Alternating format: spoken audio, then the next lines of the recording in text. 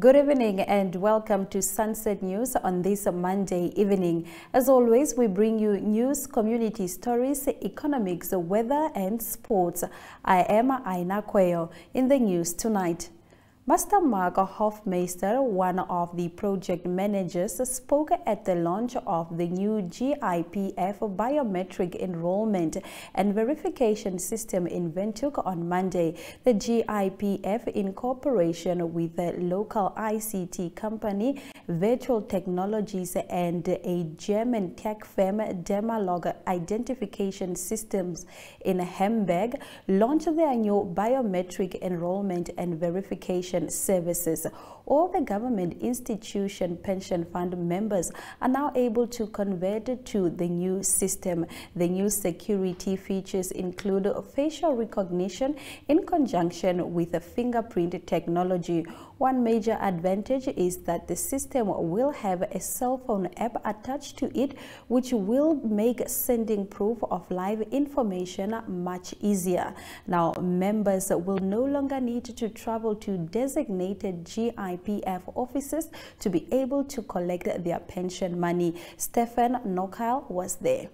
Scheduling for the launch of the hardware to the regional offices, and we deployed the hardware, we made the acceptance of the software, and we also had a user training. All the officers from the regional offices came to Windhoek, and we trained them very well, and we have also installed now a WhatsApp group where we can communicate each other at the beginning of the project. I think this is normal.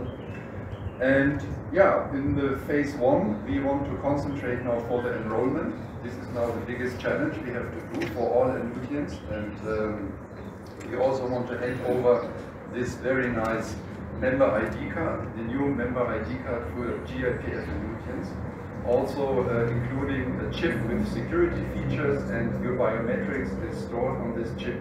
So this is new technology, and I think we can be very proud. The Chamber of Mines of Namibia's Chief Executive Officer, Weston Malongo, was happy to share details about the annual mining expo set for the 31st of August and the 1st of September at the Windhoek Showgrounds. This will be the first in-person expo since the start of the COVID-19 pandemic in Namibia. Mining has survived the pandemic well and come out of it stronger, he says, which will be evident at the expo, where the growing industry will be showcased. Agueto Craig was there. We do not charge entry, such as for free of charge. It's in order to achieve that objective, because all we want to do is basically just to show the industry to our stakeholders, and the stakeholders is the public out there. As we all know, minerals belong to the citizens, and therefore we owe it to the citizens to explain what we do, how can they participate, and what are the challenges that they see with us, and how can we assist. That's number one. Secondly, it's a very good platform for Namibians and business entities to identify business opportunities in the upstream value chains as local suppliers for mining inputs and services. We believe this is really the low-hanging fruit where Namibians can participate in the industry. Obviously, this is a capital-intensive industry. The entry barrier is very high, difficult, but we have been promoting at the chamber here that really, when it comes to local suppliers of goods and services, which is the upstream, that's the low-hanging fruit. And if I may give some statistic here, last year the industry spent 15.297 billion, so essentially 15.3 billion Namibian dollars on local procurement. Okay, that was last year. An increase, a percentage of 47.25% of total industry turnover of 32.374 billion in the same year. So we generated the turnover of 32 billion, the 2.374 billion, and out of that, 47.25% of that, which is 15 billion, 15.3 billion, was spent, in the local supply of goods and services. That's the money that went around the economy, and we believe this is the low-hanging fruit that entities entering into this area, I think they can find a footing. Let's discuss this. According to shop steward Nelson Ndameshime, the workers of MVF Pemba Bay, a freezer vessel operating under Seacope, says that they haven't received salaries for the past 2 months, nor have they received answers on whether they are still employed or not. Seacope is a joint venture between Seaflower Whitefish Corporation Ltd and Spanish finishing company Copma. Leandre Low was there. Since we come from the sea on the 28th of March 2022, the company did not give us any official notifications about working condition until today. We only experienced the salary of April came on the 16th of May, and May's salary came on the 8th of June instead of 25th of every month as an agreed salary date. And from there, our salary stopped completely until to date.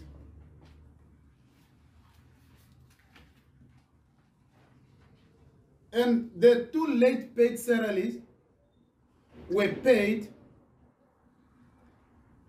by forcefully through the Office of Labor and the union.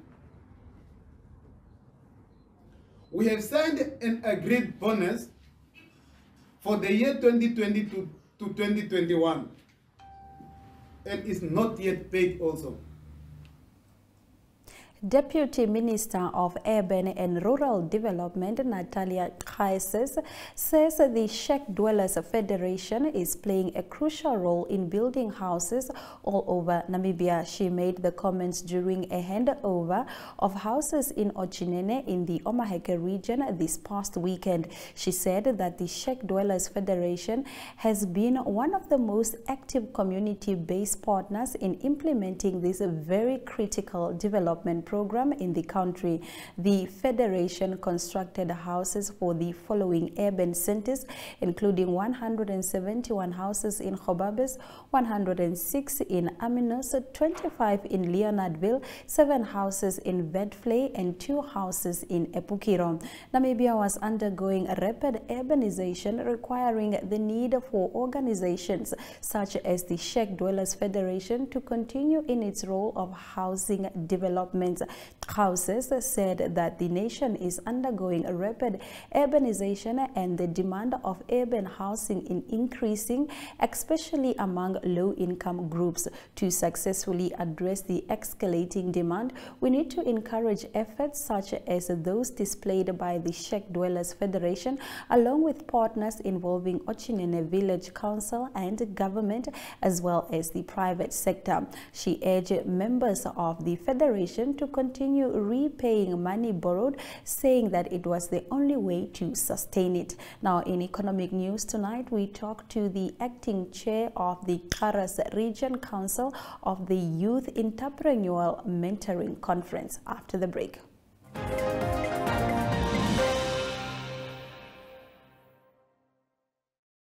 Sport Wrap is a daily show focusing on all sport news and current affairs.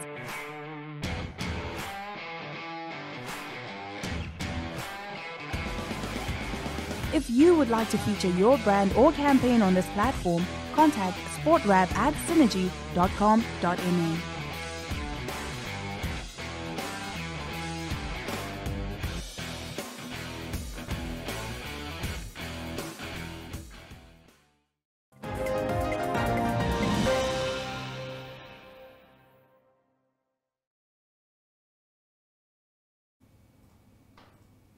In Community Talk tonight, Vivalmeri Yanche, the Karas Region Acting Chair, shares her thought and experience about this year's Youth Entrepreneurial Mentoring Conference that was hosted in Luderet last weekend.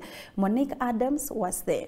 So really my expectations from the mentorship conference is really that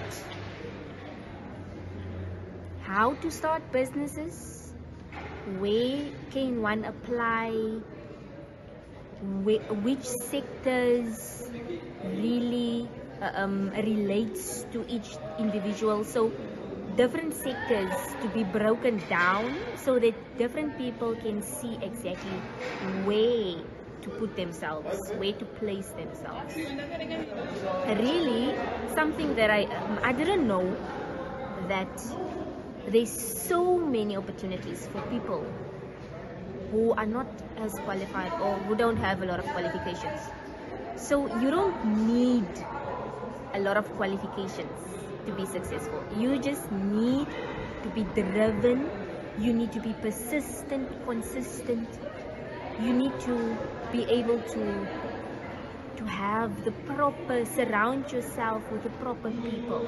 They said that this is a mentorship program, so they really emphasize the importance of having a mentor, someone who is grooming you, because you might have the potential but you need the guidance as well.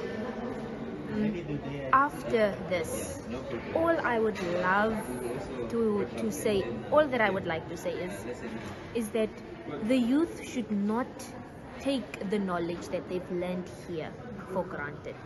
They should really grasp everything and plow it back into the community, as well as using it for their personal benefits, building their businesses, building their own enterprises, creating jobs, and being part of the growth of the Republic of Namibia. Really, also, the only thing that I think could be done better is time management, because there was some presenters that you really want to know more about, but because time basically caught up with us, people had to shorten their presentation, so we didn't have enough time to fully grasp. It's so much information that you have to take in all at once.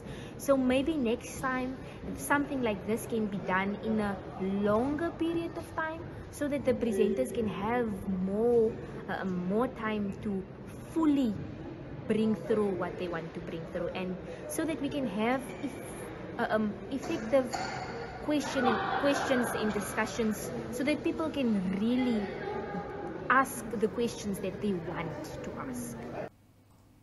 In our story of the day, we look at the Recon Africa case where judgment was delivered on Friday.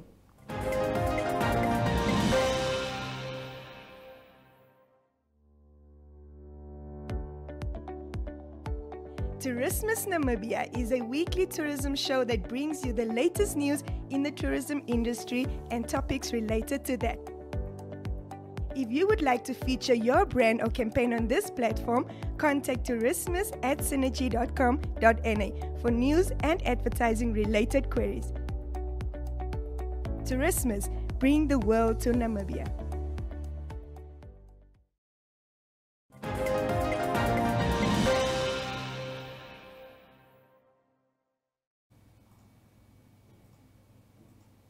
In our story of the day tonight, locals in the Kavango East region have made a little video in which they allegedly unlawful mining of sand not far from the Nkaute is heavily criticized, as it would seem as though nobody was consulted except for the headman. Frank Stefan and Yolanda Nell reports. Locals in the Kavango East region sent NTV this video they made, in which the allegedly unlawful mining of sand is heavily criticized, as it would seem as though nobody was consulted except for the headman. Some of the people attribute this apparently brazen act to the fact that Recon Africa feels emboldened by the court ruling that rejected an application of local conservancies which had aimed at putting a stop to the ongoing gas and oil exploration in that area. The case had failed on a technical point rather than the substance. In the meantime, the Royal Canadian Mounted Police has begun investigating complaints by 2 Canadian nationals who suspect Recon Africa of possible corruption and security fraud. SNC Incorporated secured a landmark judgment for Recon Africa to continue with oil and gas exploration activities in the country. Recon Africa will therefore continue with the exploration activities as per the agreed work program with the Ministry of Mines and Energy. Recon Africa, through its Namibian subsidiary Renaissance Energy Namibia and NAMCOR, the joint holders of Petroleum Exploration Licenses number 73, was cited as respondents by third parties in a matter lodged in the High Court of Namibia. The applicants were seeking an order from the court for an interim interdict to restrain REN from continuing any oil and gas exploration activities, which has been authorized by the Environmental Clearance Certificate Amendment issued by the Environmental Commissioner. On the 29th of July, Justice Thomas Masiku delivered the judgment. He upheld the preliminary points in that the applicants failed to meet the requirements for the matter to be heard on an urgent basis, and that the court had no jurisdiction to grant the relief sought by the applicants. The court therefore dismissed the applicants' case, ordered the applicants to pay the legal cost for Recon Africa and other respondents, removed the matter from the court roll, and considered it finalized. Recon Africa will therefore continue with the oil and gas exploration activities for PEL 73 as per agreed work program with the Ministry of Mines. In economic news tonight, after the break, we look at the spectrum bidding of the Communications Regulatory Authority of Namibia.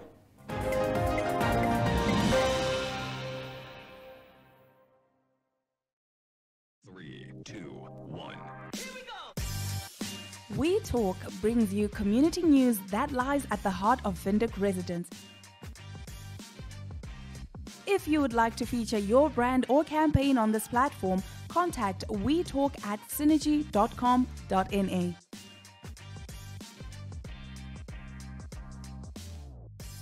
You live, we talk.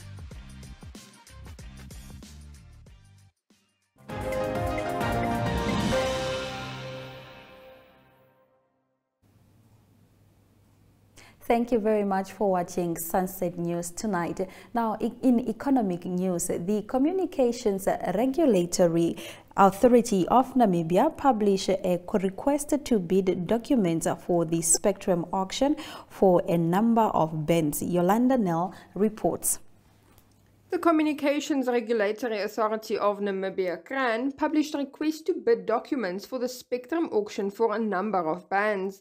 Interested parties can submit their written comments before Monday the 15th of August. Lot A comprises 4.5 MHz in the 801 to 821 MHz band, paired with 4.5 MHz in the 842 to 862 MHz band. The reserve price stands at 25 million Namibian dollars, and the spectrum license will be valid for a 10-year period from the date of publication in the Government Gazette. According to CRAN, licensees may use the spectrum for the implementation of both 4G and 5G going forward on a dynamic spectrum sharing basis. However, no 5G rollout or type approval of 5G network equipment is allowed until such time that CRAN receives authorization for deployment of 5G networks. Furthermore, CRAN said it aims to implement new technologies to promote innovation while ensuring access to broadband networks, specifically to unserved and underserved areas at prescribed broadband speeds and quality of service minimum parameters. Now let's have a look at our economic indicators. The Namibian dollar trades at 16 Namibian dollars 44 cents to the US and at 16 Namibian dollars 88 cents to the euro. It trades at 20 Namibian dollars 17 cents to the pound and 2 Namibian dollars 43 cents buys you 1 Chinese yuan. Gold increased with 0.11%, while Brent crude oil is down with 1.89%, trading at 93 US dollars and 19 cents per barrel.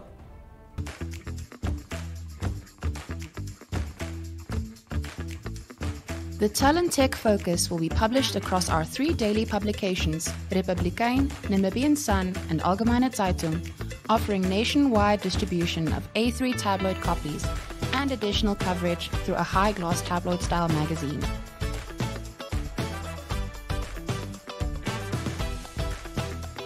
The Talent Tech Focus will showcase the frontrunners in the telecommunication and technology fields, offering innovation to the local market and aiming to showcase both established and emerging players in the areas of tech, software, and digital product and service provision.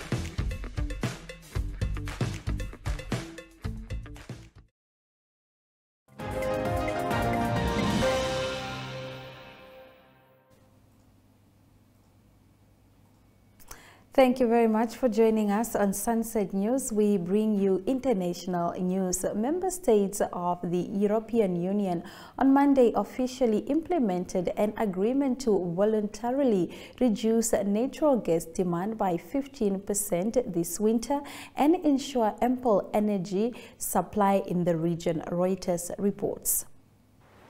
Reuters reports that according to the agreement, which was reached on the 26th of July, member states will reduce their gas demand by 15% compared to their average consumption in the past 5 years between the 1st of August this year and the 31st of March next year, with measures of their own choice. The reduction in gas demand is to save cost ahead of winter and to prepare for the possible disruptions of Russian gas supplies, according to the Council of the EU. In order to reduce the consumption of gas, many European countries have recently announced to reopen coal-fired power plants or take measures to support coal-fired power generation. Christian Lindner, Germany's Federal Minister of Finance, said on Sunday to halt electricity production using gas and called on the country's Vice-Chancellor to sign the relevant decree promptly.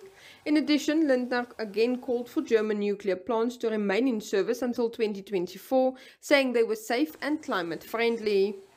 3 nuclear plants went offline in Germany last year and 3 more are due to be decommissioned at the end of December. After the break, we return with the sports news.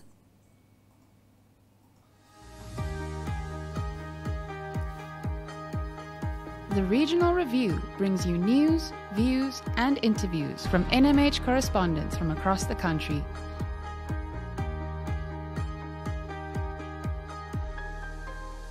If you would like to feature your brand or campaign on this platform, contact regional@synergy.com.na.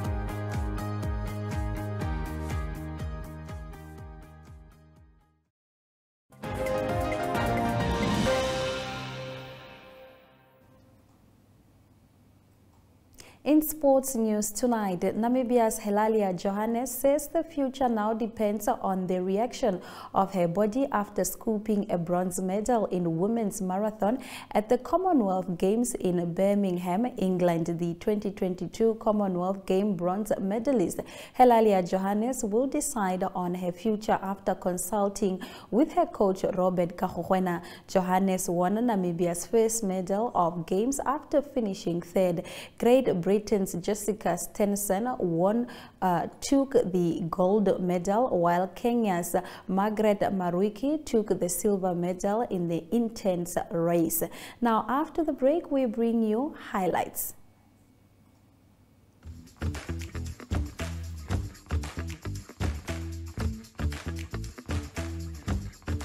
Namibia's hospitality is as vibrant as its people. Join the What's Cooking team as they travel the country cooking, chatting, and celebrating local personalities and the joy of food. If you think you have a standout offering, whether it's a restaurant, bar, pop-up event, or braai stand, get in touch with the What's Cooking team at cooking@synergy.com.na and we will be there to show the world what's cooking. Programs air every Friday at 4 p.m. on all the NMH Facebook platforms, as well as on NTV, DSTV channel 285, and GoTV channel 94 at 9 p.m.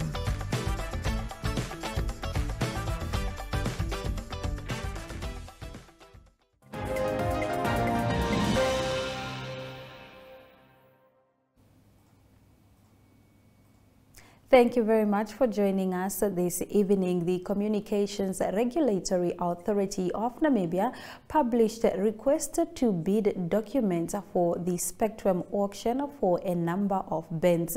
Interested parties can submit their written comments before Monday, the 15th of August. Lot a compromise